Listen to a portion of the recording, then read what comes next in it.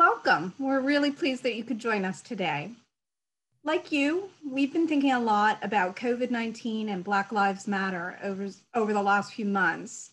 As the nation's largest history museum, we're tasked with collecting objects that reflect the American experience. And in thinking about the pandemic today, we've also been thinking about those objects that are already in our collection.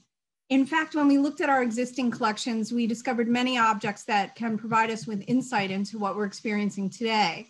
So beginning in September, we started this series called Pandemic Perspectives, which looks at our collections in light of current events. And you can check out past talks, and you can also register for upcoming talks at our website. Today, however, we're going to do a panel that's a little different from the panels that we've done in the past.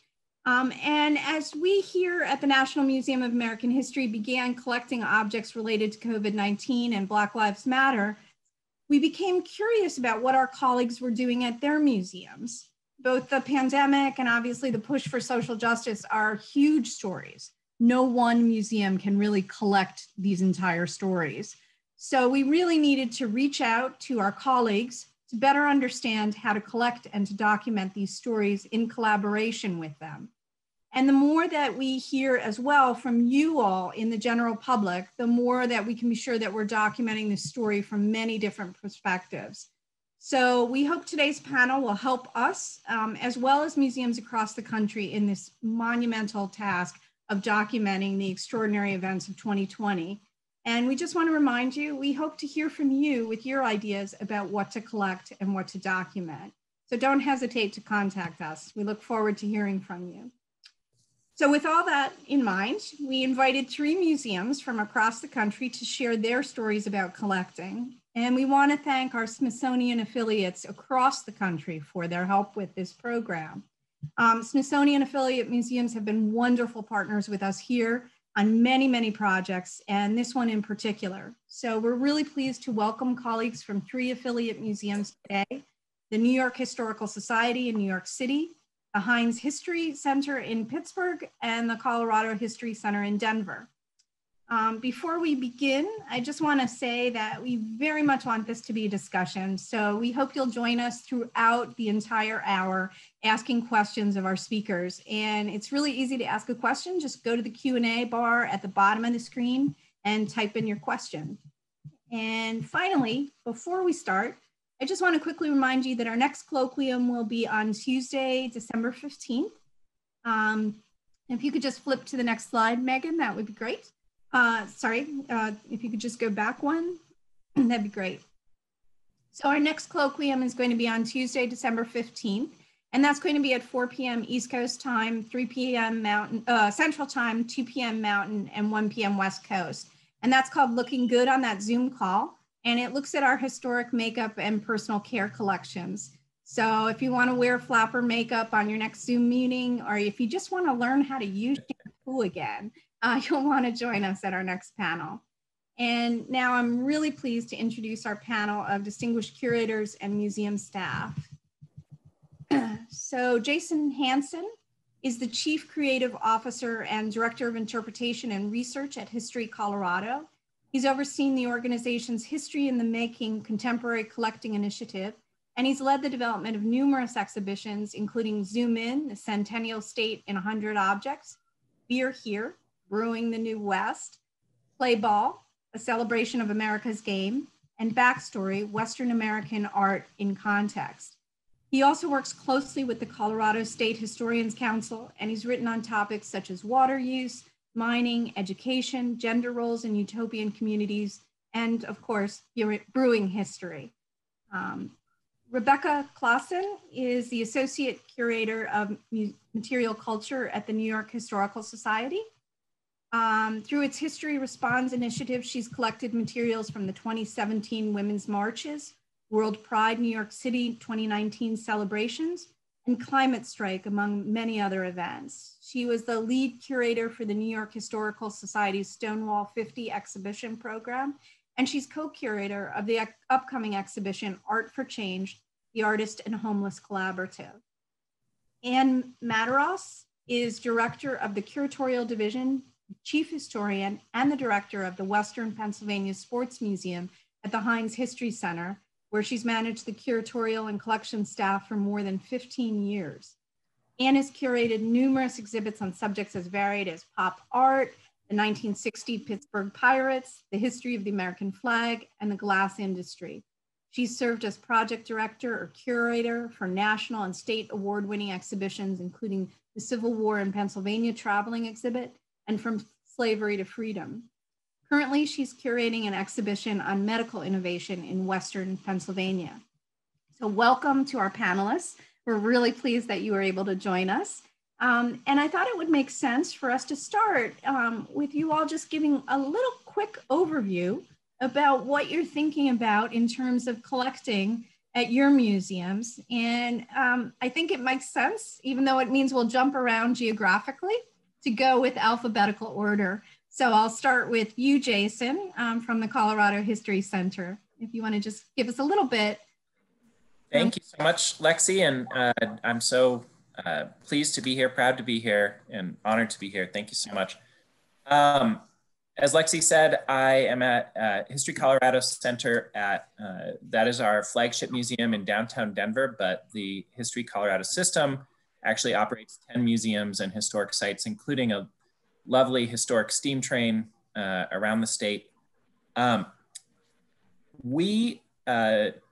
Just to lay some groundwork here, we all got sent home on Friday the 13th. I think that was similar for a lot of people around the country, March 13th. We launched our History in the Making COVID collecting program on March 25th. So for us, that was a really rapid response. And the idea was to crowdsource our effort, to ask people what we should be collecting, to invite them to share their reflections, to share their photos, to share what this experience was to them, what captured it.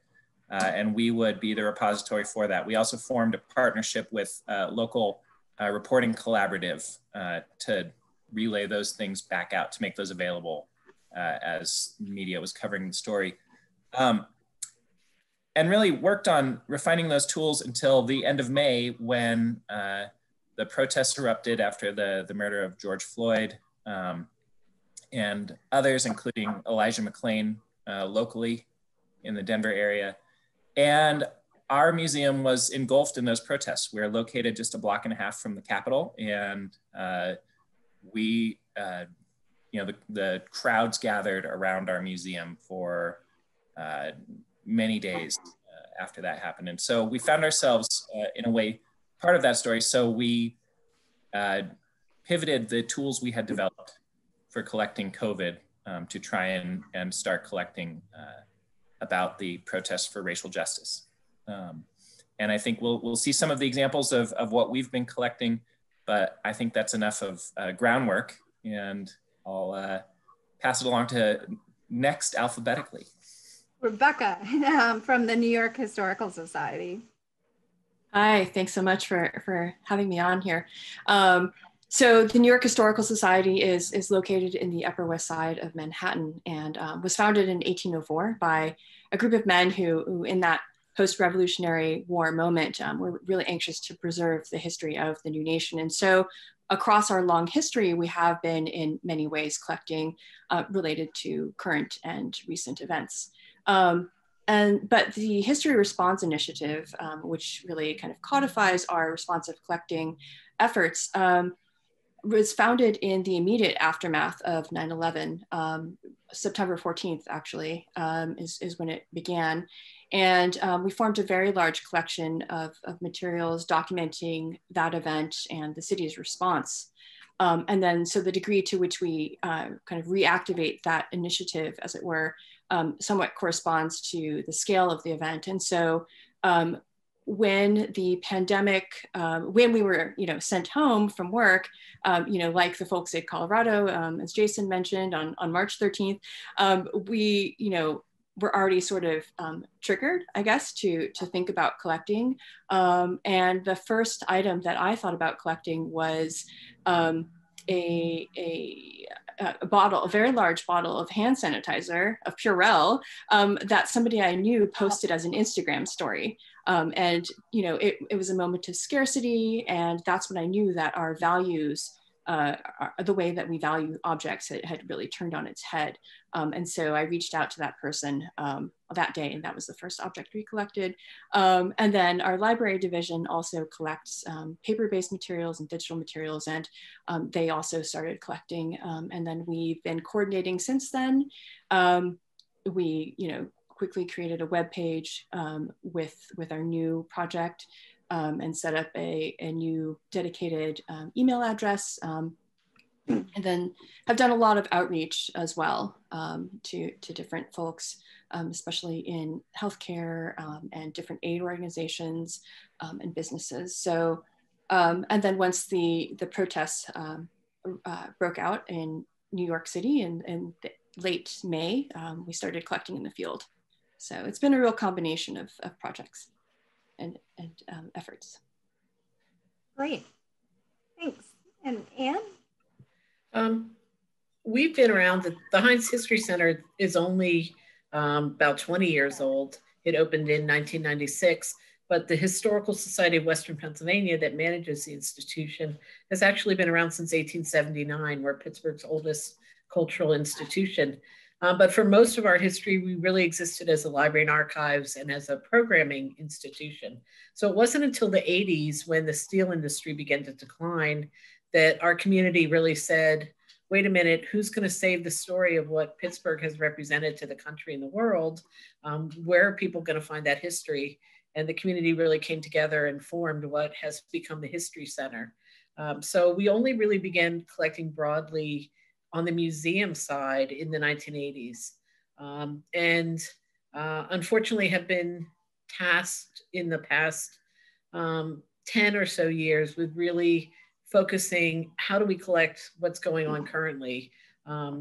Certainly around 9/11, when Flight 93 went down in Somerset County, which falls within our collecting region. Not in any way to the extent that places like New York Historical did we have to collect, and the Park Service has a site there. But we were faced with how we tell that story and how we preserve that story. And then more recently with the Tree of Life tragedy, the shooting at the synagogue in the Squirrel Hill neighborhood where I live here in Pittsburgh, we really had to face head on, how do we document this story? How do we preserve it? And how do we capture the community's reaction to it and the community's experience of it? And we developed a web portal where we could invite the public to share and submit their digital content, whether it was, I found out that day that the way we found out about friends and neighbors who belonged to that synagogue was through, my kids looking on Facebook and Instagram and, through social media. And the question of how do you preserve that? How do you capture these events as they happen in the moment, really tasked us as an institution for how do we work as a partner with a community institution? How do we reach out and document this story from every angle? So that became very helpful when we all went home in March and closed our doors, and we're closed till July. Our staff had some experience with how to quickly involve the community in this effort of collecting, and how to develop some of the apparatus to do that, even though we faced problems that we'll all, I think, talk about today of, how do you collect the objects when you can't interact with people and you're worried about, is it safe to touch them? And all those questions that we've had to kind of wrestle with over the past 7 or 8 months. But at least we're informed by some recent experience in how to involve a community and partner to preserve a story, and how to assess a current event and make decisions about what we should be saving for the future. Thank you. And Rebecca, I was really struck by your comment that you all, your first object that you collected was hand sanitizer, because it felt like, and it feels like often, at least for us here at the museum, that masks are the big thing that everyone is collecting. And so I'm curious how you all have been thinking about masks. And, I know that you all are collecting some masks, and actually we can show you all some images of the masks that Jason and Anne and Rebecca are collecting. And I'm curious if you guys could talk a little bit about, why these objects? Why did they become so iconic? Are they so iconic? And how do we think about them differently? Because at the end of the day, they're all kind of the same and yet different. Well, since this is something that the slide, what's on the slide is something that we collected, I'll start out. Well, I mean, masks are just, the most obvious visual signifiers of adjustments to personal behavior in response to disease. And, back in January, February, early March, one thing that struck me in what photojournalists were capturing is that they included a lot of images of people wearing masks way before the bulk of New Yorkers were actually wearing them.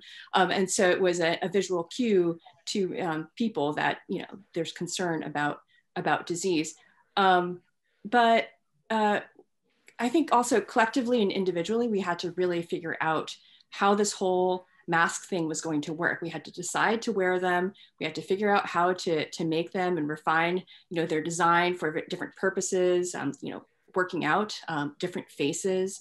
And we had to determine what materials were appropriate. And so what I like about this particular selection here, which is 2 of, say, I think 12, that we collected from a grassroots group called Masks for Medicine, which basically started after the CDC changed its guidelines on March 17th to say that fabric masks could be used as a last resort.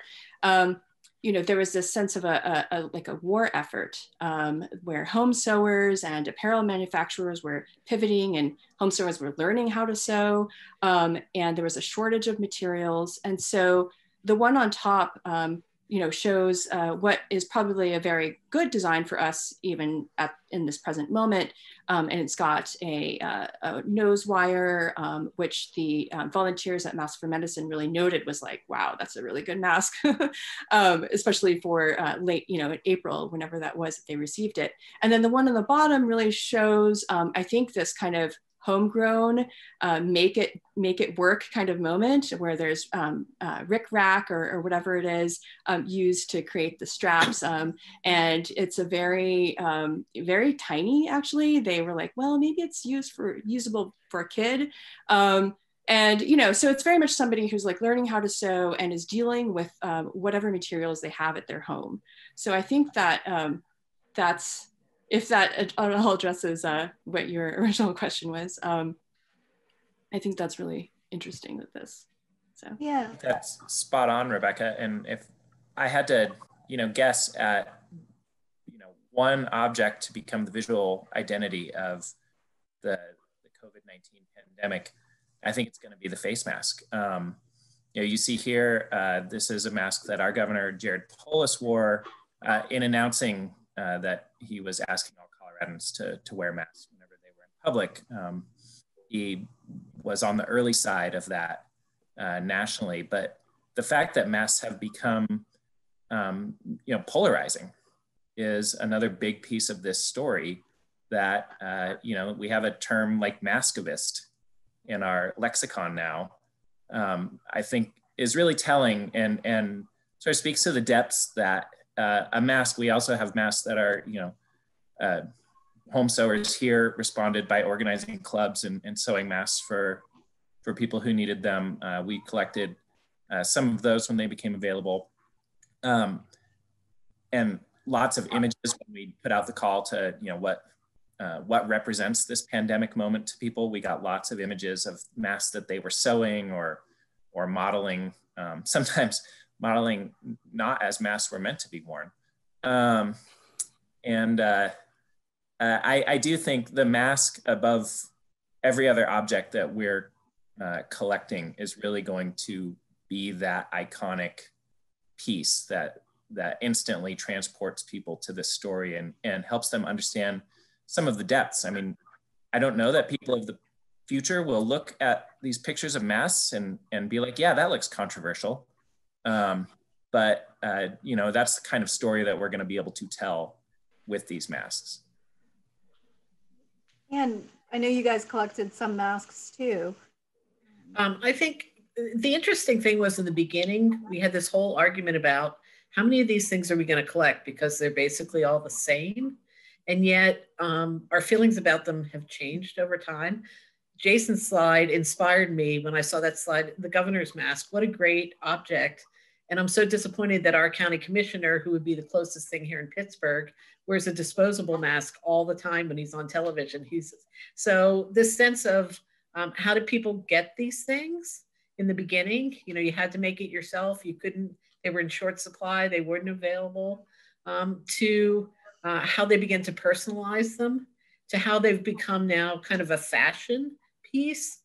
You can buy them at Old Navy and at the Gap and at American Eagle, and all these people make their own masks.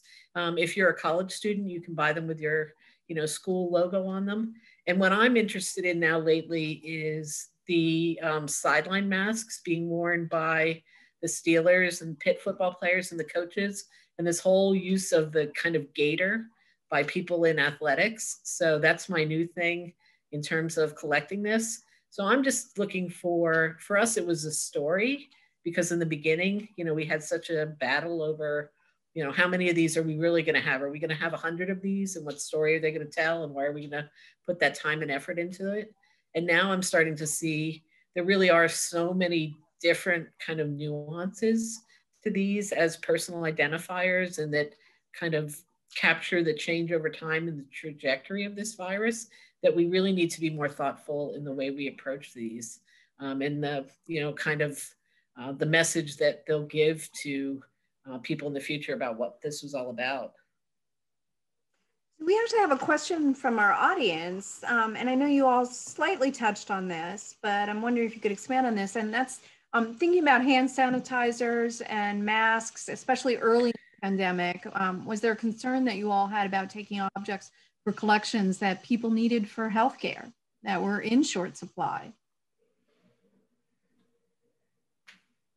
I can start off by saying yes, absolutely. And we tried to be really mindful of that. In fact, I think like many museums, we donated our supplies of PPE at the beginning to local hospitals that needed them. And it wasn't until, you know, it may look like we just went right out and collected all these things, but it really wasn't until it felt like either, you know, someone was done with that mask, for instance, the governor, or there wasn't that shortage. We've got one of my favorite objects that we've collected is in Colorado, and I think elsewhere, a lot of the distilleries switched over to making hand sanitizer.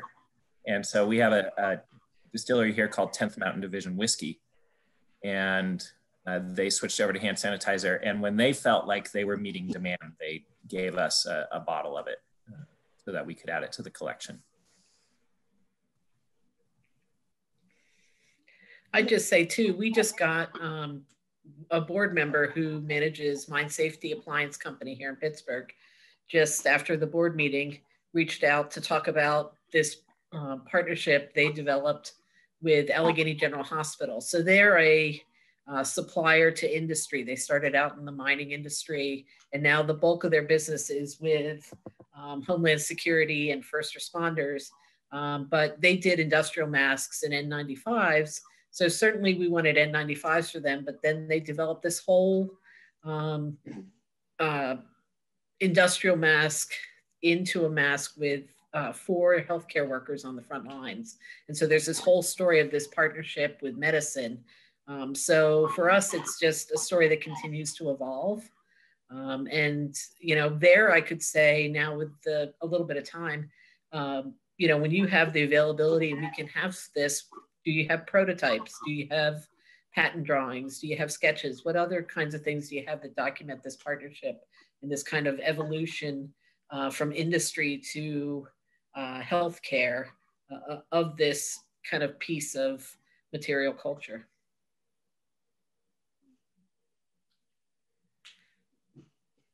Well, I wanted to just move to talking, I mean, we've raised this issue about shortages and documenting shortages.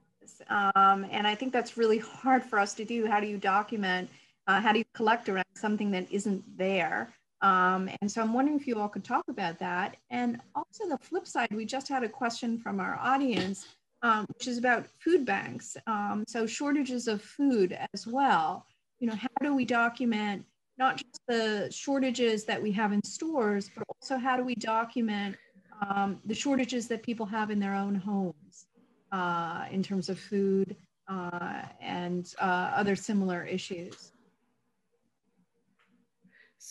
So since this is our picture, I'll just mention in the very beginning when we were talking about this, one of the hard lessons I've learned from collecting related to sports is sometimes there's nothing more valuable than owning your own photographs of things.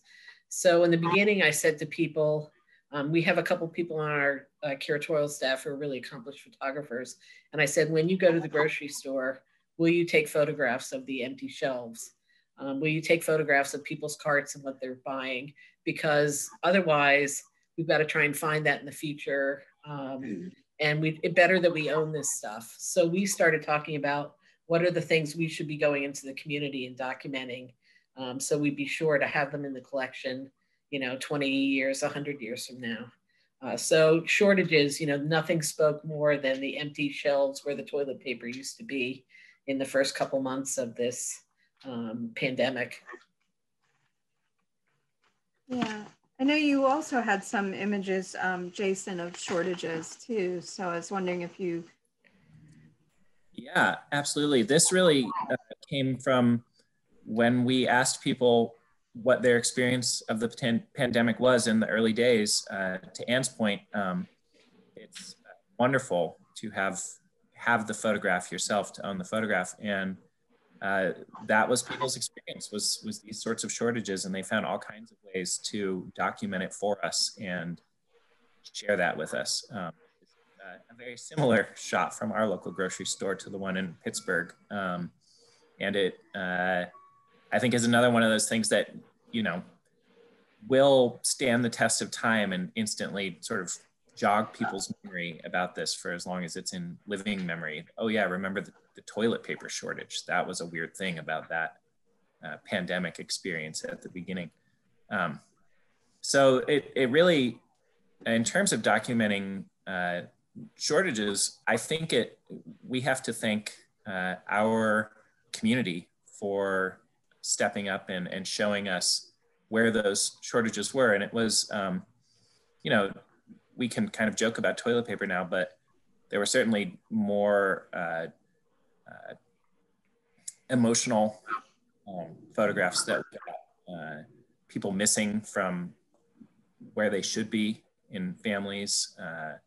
You know, people found ways to document that with sending us photographs of you know, there was one that really sticks with me, a funeral service that had to be postponed. And so they set up a little memorial in their home and then sent us photographs of that.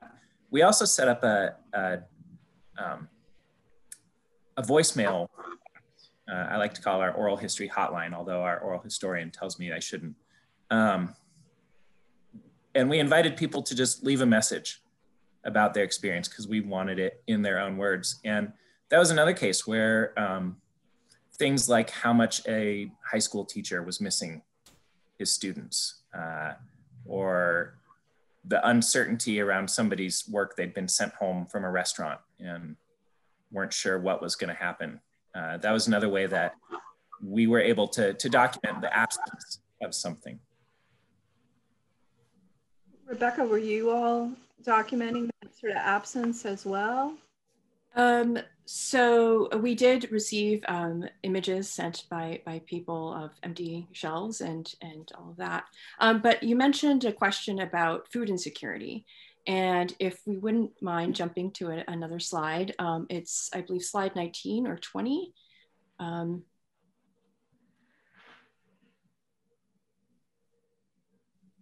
Anyway, so they are objects from their paper bags from an organization called Heart of Dinner, founded by Moonlin Tsai and Yin Chang, a couple.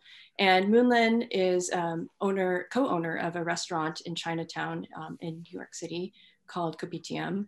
And her parents had also been Chinese American restaurant owners in San Diego during the SARS pandemic in 2003.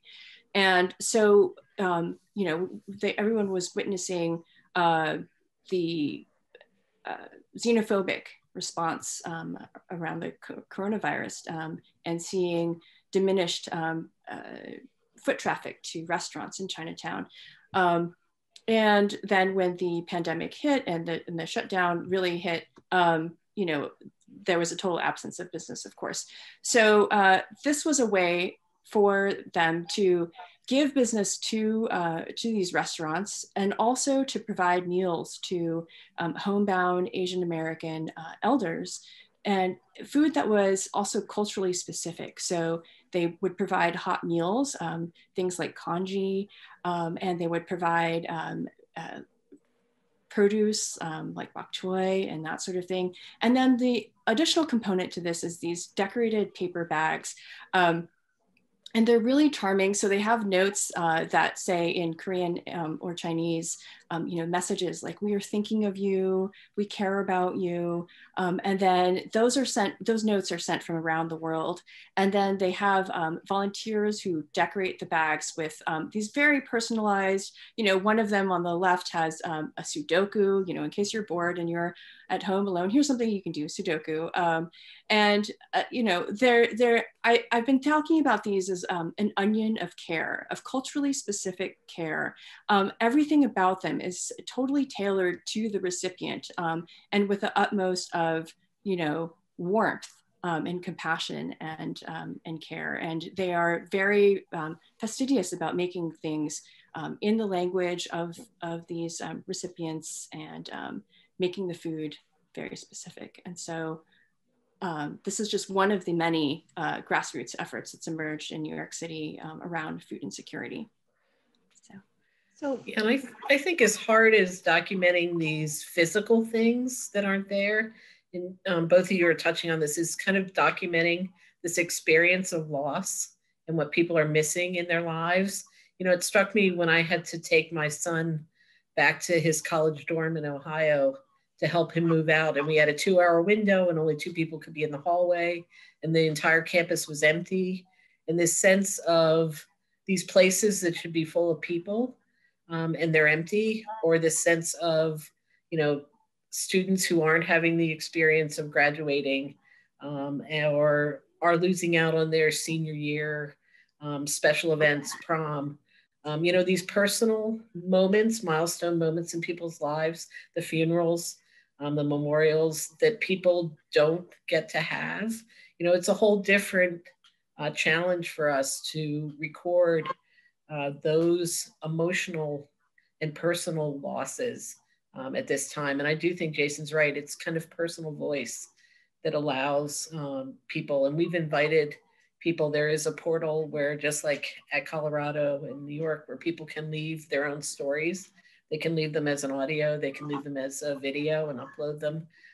They can write them. And we are getting some really moving kind of people who have journaled their whole experience over the past few months, those kind of records that are just invaluable. Yeah, I'm wondering, Megan, if we could go to slide 20, just because we had some questions. We've been talking about sort of patient perspective, people impacted by the pandemic, but we've had some questions about healthcare providers and medical equipment as well. So sort of that patients, practitioners, tools in the pandemic kind of story. And I'm curious if you all could expand a little on that.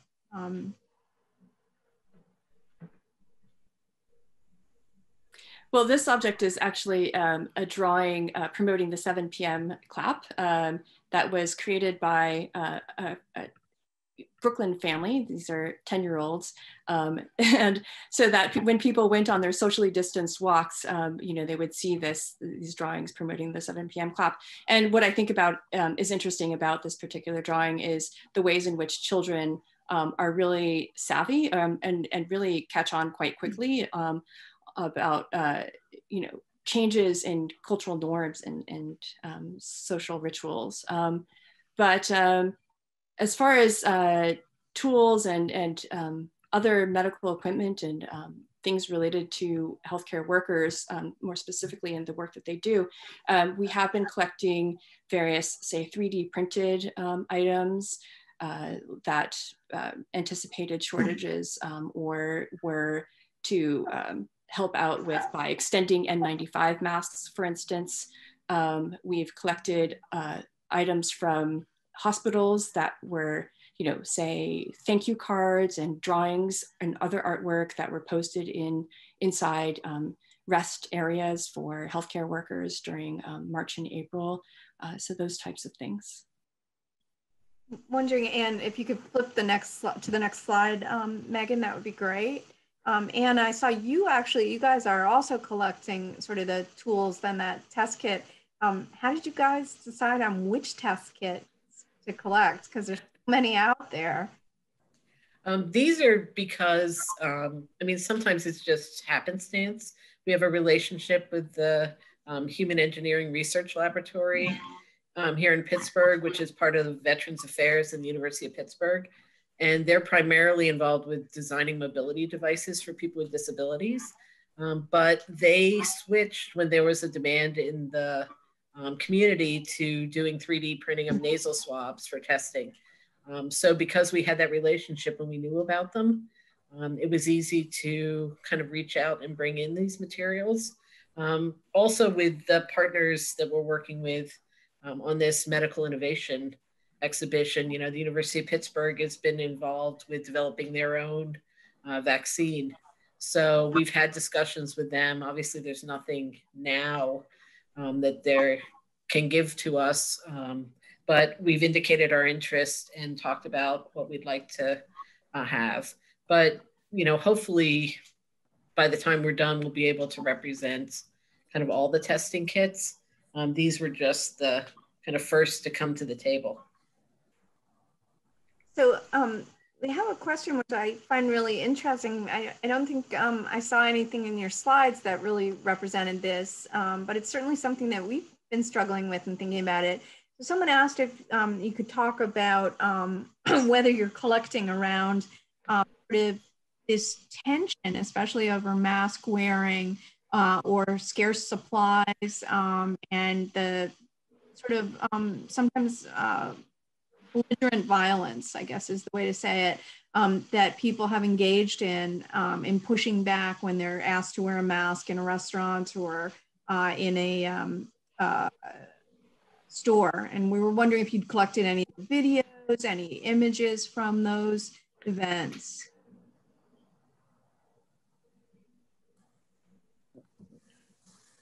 The thing that comes to mind for me, our curatorial staff collected a number of rally signs for at President Trump rallies in the state, Keep America Working Again, or Keep America Working, those sorts of things. I think there may be a slide of that particular sign. But no, it's in a way, we have gathered some signs that ask people to wear a mask in order to come in and keep their distance. And I think, that's probably as close as we get to then telling the story of why we had to have signs that said no admittance without your mask. So go ahead, Rebecca. Only to say that it's definitely been on our radar. I keep looking out for anti-mask protests and rallies, but I have yet to go, but they're on my bookmarks. And there was recently news about a bar in Staten Island that has declared itself an autonomous zone, a mask-free and autonomous zone. So I hope to reach out to them.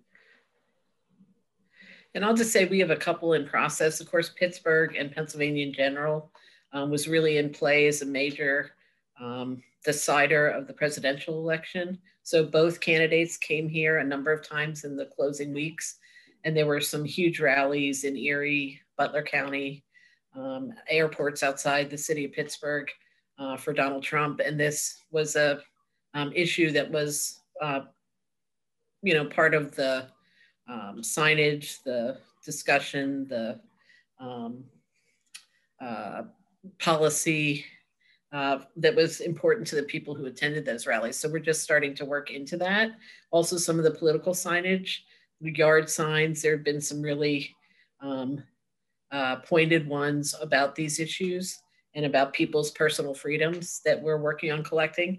The other thing we're working on collecting is the whole discussion over whether schools, especially K through 12, should be open or closed. So we've just started to work with a really active group of mothers in one of the suburban school districts around here who have been protesting the closure of their elementary schools and in their districts.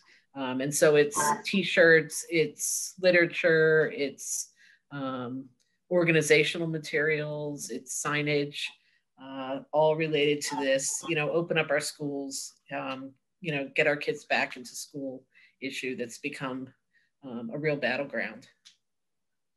So we wanted to huge stories that we're trying to tell. One is obviously the pandemic, but the other obviously is the Black Lives Matter. And I'm wondering if we could move and talk a little bit about what you all are doing in that area. And I'm especially curious, we have someone talking about panelists balancing that desire to collect around those twin pandemics with caring for your communities, and what does reciprocity look like, and how do you communicate with different communities in this regard, and what are you collecting in regard to Black Lives Matter as well? Sometimes it's hard to pull these two stories apart. Mm-hmm. Yeah, I wanted to mention, it's, I think, segue. We're all focused here in this conversation on what we've gone out and really intentionally collected. But a lot of this, I'm sort of pleased to say the systems that I'm sure we all have set up to collect newspapers, for instance, from our areas are also great sources of documentation that are where, a lot of the argument over masks and schools and whether it's safe to go out to a protest and how people feel about the protests, at least the ones that erupted in Denver, it's captured there. And I think that's a really important source that maybe we just don't think about enough, but one of the largest contemporary collecting initiatives that any museum has would be collecting current media. So that's a really important piece of this.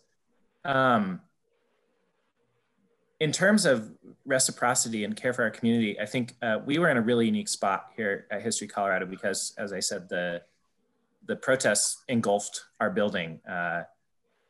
We actually had a break-in at one point. We had a lot of broken glass, windows broken out, that sort of thing. A lot of graffiti.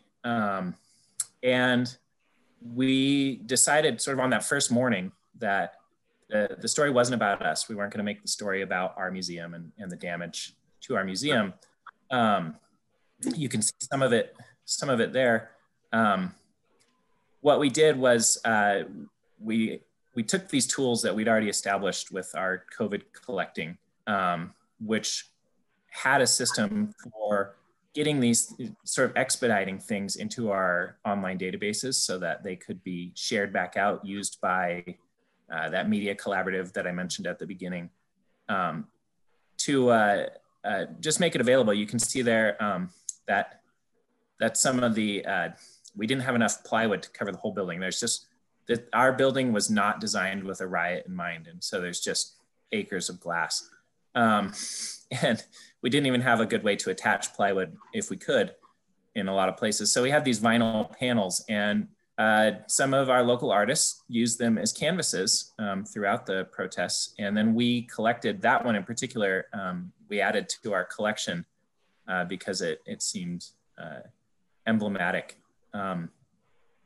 We also, well, I don't know, I'll stop there for a moment because I'd love to hear what's going on in Pittsburgh and in New York, but certainly have lots more to say about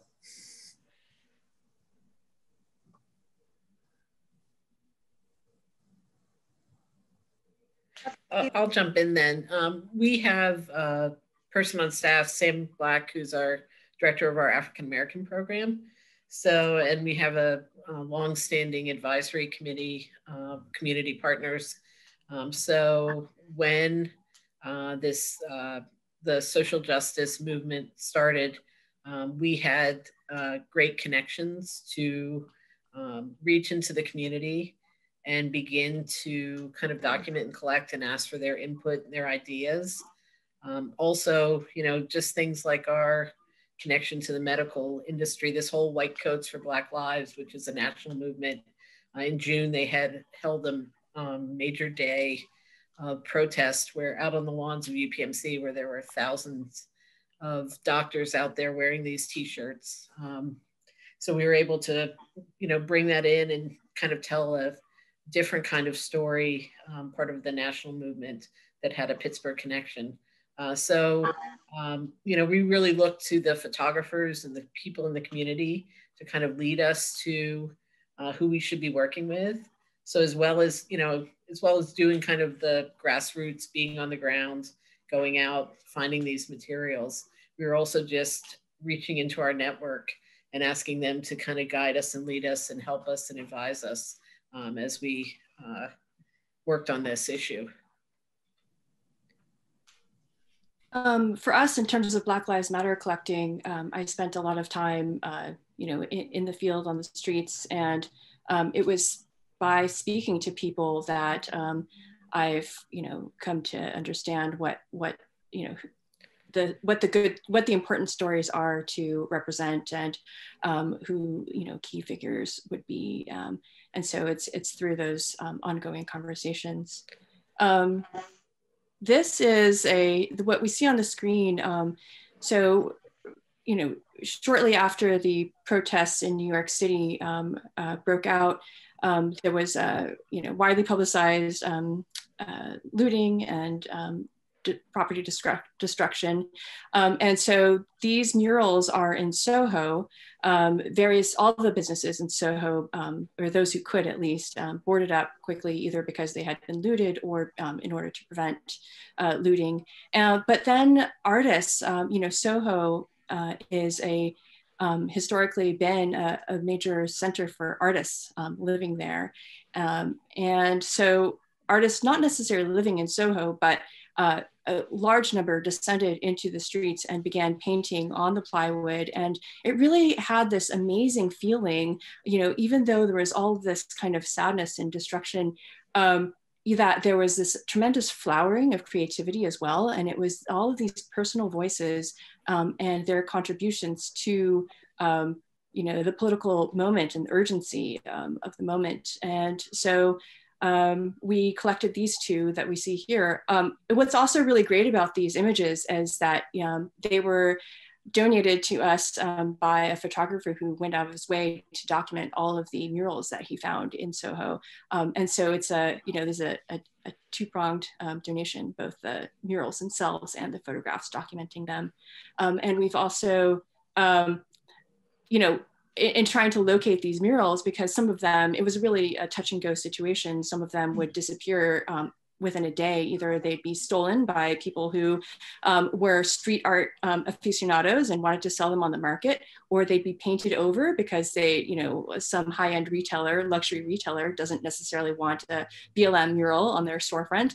And various other reasons, but you know, it was really kind of an old-fashioned way of going about collecting, because I could find everyone I needed to speak to on the street. And so I would go from, you know, one spot to another and just speak to people and learn the story and really understand the greater context by having many, many conversations on the street. So I'm going to sort of combine several questions that we received. I mean, one of the things that's odd about tragedies is it's very human for us to also look for humor in these tragic moments. And that's really what makes us human in many ways. And so we had someone asking about collecting memes. I know you all have touched on the idea of oral histories, which can enable us sometimes to see that complexity of those funny stories that people tell.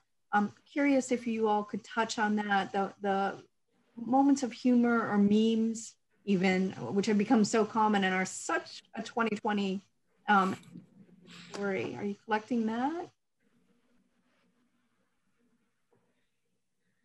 So one of the things we can do with our digital portal is grab things, whether it's somebody else's website, whether it's, when the BLM movement started, with the kind of statements made by institutions throughout the community in support of the social justice movement. We can gather those and kind of download them into our portal.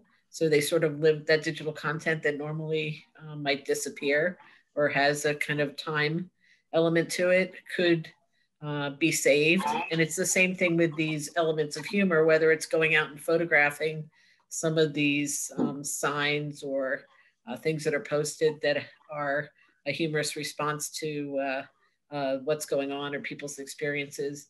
Being able to capture the social and the digital content and preserve it in our own portal has been very helpful. We haven't been collecting digital memes per se, but I did collect something that was because it was a meme, and that was a bottle of Corona beer. And, there was some, whether or not, the sort of myths around Corona, that beer being, a cause of the virus or a way to spread it, whether or not that's, I guess, considered serious. It was also that Corona was a celebratory drink, as sort of like gallows humor, I guess. And so I actually happened to drink this one to gamely acquire the bottle. But so that was a moment of humor that I had myself. Jason, was Colorado, were you all? I think the creativity and humor came out with our business owners, who, at least in the first round of shutdowns, had some really charming messages, sometimes laugh out loud funny. And we sent curators around town to document those, both in Denver and in Pueblo. And so I don't think I included any in the slides here, but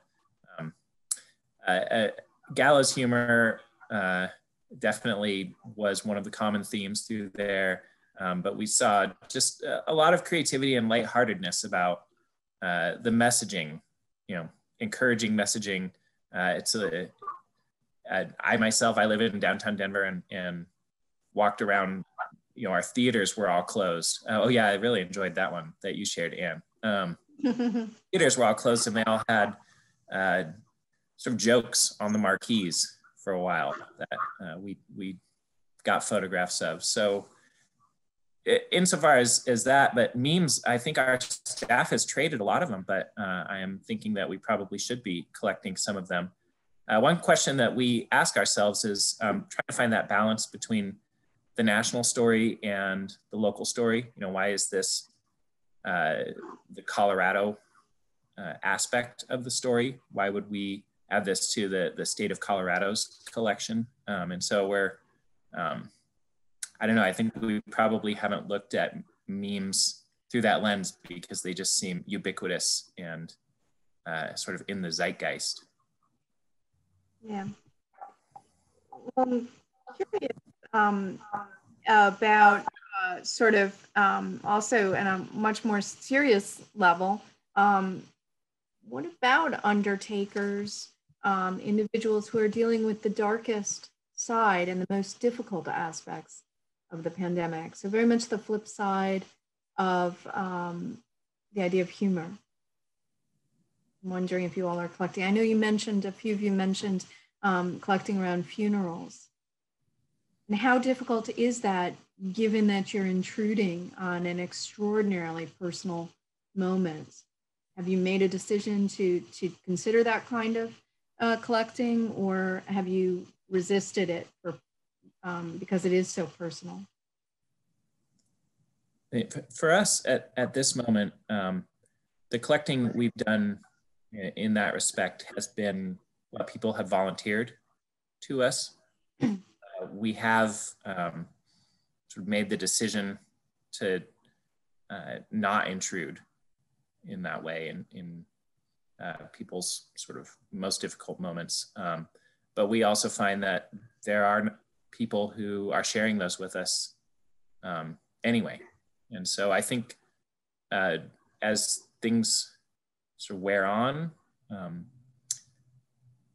that might be something that we look to document a little bit slightly after the fact instead of right in the moment. I think there's going to be that opportunity to work with people to talk about their mementos, to get their memories and recollections without having to be present right in that moment. I would largely agree with Jason. We've, for the most part, held off because the feelings are still so raw, and we're only just starting to see people, approach us with possible donations. But when another aspect of that is that, well, there are two aspects. First is that a large number of the country resists the idea that there is even something called the COVID-19 pandemic, and is in complete denial. And so that complicates our ability to recognize and fully mourn and help people fully mourn by memorializing their legacy through objects. And then the second thing is that for some relatives who have lost loved ones, they don't always want their loved ones to be simply remembered by this terrible experience that we've all been collectively, witnessing, feeling, all of that. So it's also going to be, I think, for us, remembering the fullness of their lives and the fullness of their legacies, who they were as people, beyond just, so their medical experience or their, yeah, so.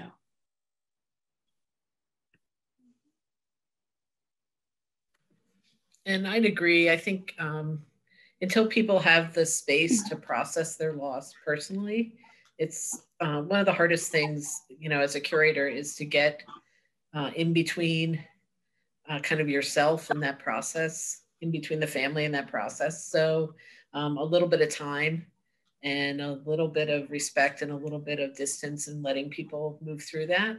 But I do think it is important, both the isolation, and that's easier to document, people who are in nursing homes, people who are completely isolated from family and from kind of touch.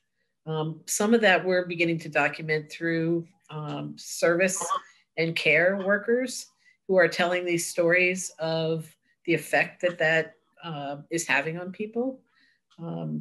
But those are the things that are going to come. This won't end when the pandemic ends. We'll be collecting this story for years. So those are the things we'll continue to follow up on and pursue. So we have a kind of richer, more representative record of the effect of all this on people. So I think you've made just an outstanding point, and especially here, that this is a story that, for all that we are now collecting it, we will be collecting for years, for decades around this story. Both of these stories, they are so huge, and it takes so long for communities to process and deal with, and for us as historians to understand this as well. So I want to thank you all. We're coming to the end of our time. I think that's a really thoughtful note for us to end on. And I hope our audience, I know we were not able to get to everyone's questions. I hope we tried to address many of them. If you do have questions, please send us to the questions to our COVID-19. It's covid19@si.edu inbox. And if you send those questions, we can further them to our colleagues at these wonderful museums. I'm really looking forward, when all of this ends, to going to Denver, Pittsburgh, and also New York, and really taking a step in to see your museums. So thank you all tremendously. It's been a really interesting and provocative discussion. And we hope you'll join us on December 15th. Thank you again to our speakers.